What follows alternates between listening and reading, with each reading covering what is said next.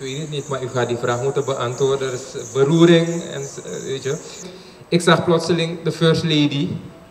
En een hele tijd, heel lang, hebben we meneer Santokhi gezien, meneer Santokhi. En natuurlijk is het iedereen, elke jonge dames droom om misschien ooit eens First Lady te worden. Dus de vraag die de single ladies nu vragen, wat is meneer Santokhi zijn burgerlijke staat? Is hij getrouwd of niet? En zo niet, is er ruimte.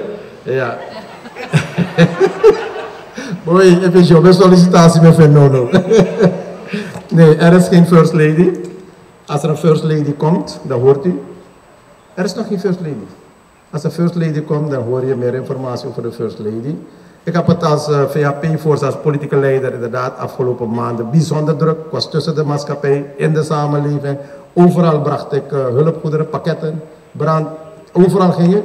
Ik heb het nu heel druk en ik heb mijn vrouw gevraagd, Melissa, om mij daarbij te ondersteunen. En ze doet het heel graag en ik ben blij dat ze nu een stukje verantwoordelijkheid ook naar zich toe trekt. Nu ik bijzonder druk heb, om die verantwoordelijkheid naar zich toe te trekken, om dienend te zijn naar de maatschappij, hulpvaardig te zijn naar tal van personen die op dit moment hulp nodig hebben. Dat is wat ze doen en ik ben haar zeer dankbaar. Ze is mijn levenspartner. Bless you.